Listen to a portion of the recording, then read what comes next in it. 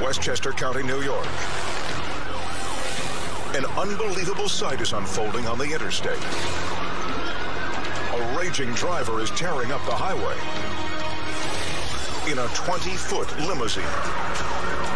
He just decides to take off. You know, I can't believe what I'm seeing at that point.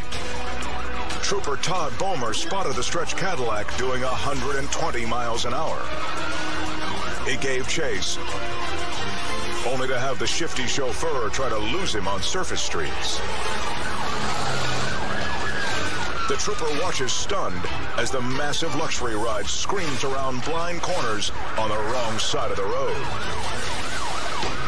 If anyone was coming southbound, he definitely would have killed him with the size of the vehicle that he had.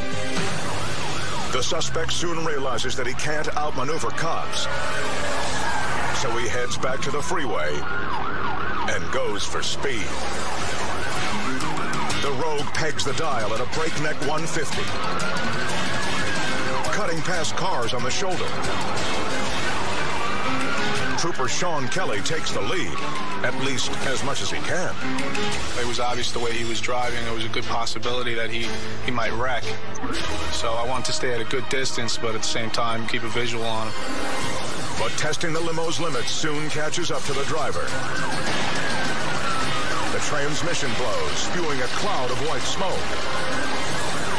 Just up ahead, police form a roadblock. It seems the chase is over. But unbelievably, the fearless suspect finds one gear that still works. Reverse. His only possible escape at that point is to actually back up on the southbound entrance ramp.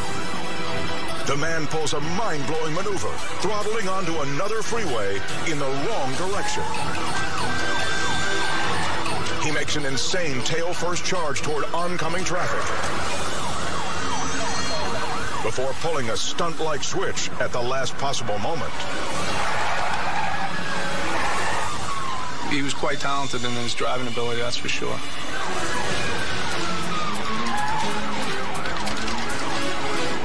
But when the limo ends up in a residential neighborhood, the road warrior's hindsight finally fails him.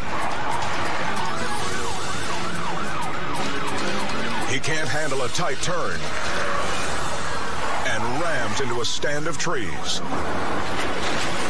The car is trapped. Officers soon discover that the man behind the wheel fled simply because his license was suspended. But there's another surprise, too. He had a buddy along for the terrifying ride. I was just glad it was over and it ended the way it did. Nobody got hurt.